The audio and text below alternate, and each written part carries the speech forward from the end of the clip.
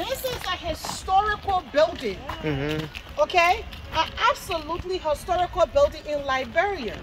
But it's privately owned right now. I have security guards telling me I can't go in there. The gate is closed. I don't call this dude 7 times just to have access.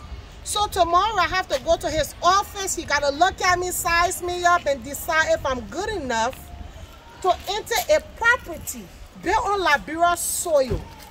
It makes no sense to me at all. So some of us that come from the diaspora to come and make an impact and make a difference, we need access to places like this.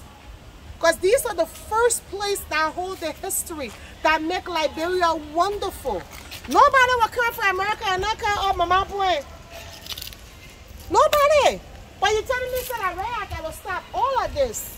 Look at the unsafe path that I have to take just to be able to experience this site. It makes no sense. And this is now privately owned.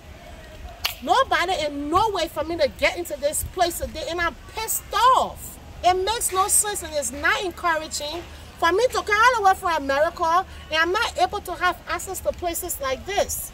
If it's closed and not operating, I should be able to go in there and go look at what I need to look at.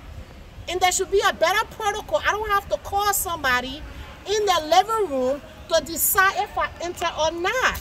Because this is not a private property. This is a government property that is leased.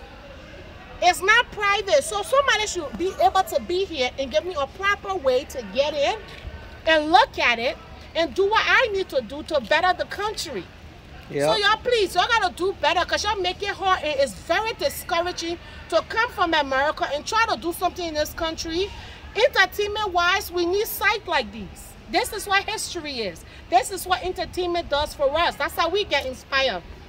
And it pissed me off that I gotta come and deal with this shit in their house soon. So y'all gotta do better. I beg you. Amen. Thank you, Diamond. She was talking about Decor Palace. Here, Giselle Magazine is here. Diamond Sonpon is here.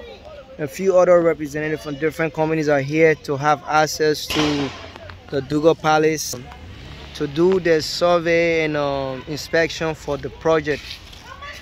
We all have different projects, and they deny everybody access. There's I believe there's a Lebanese guy we have to call, and he got to decide if we can have access to the government building, Decor Palace. So we call him, and he says no. So Liberian got to turn around because the Lebanese guy says no in Liberia. We don't know the procedures, but we're gonna go to tourism and get more information.